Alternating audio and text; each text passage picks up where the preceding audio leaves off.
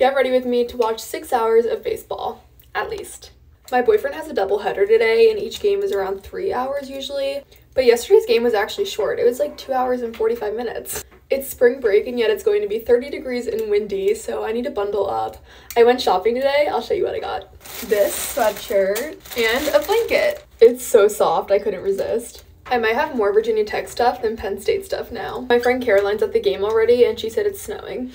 A lot of my friends went to Fort Lauderdale for spring break, but being in Blacksburg and watching my boyfriend play is my favorite thing in the world. My hair is done, and now let's layer up. Layer 1, layer 2, layer 3, layer 4. I'm gonna wear jack socks on top of mine. My Uggs, they've been through a lot. Hat. Oh, maybe I shouldn't wear this. And then I'm gonna bring his parka and this blanket. I'm all ready to go. I'm so excited.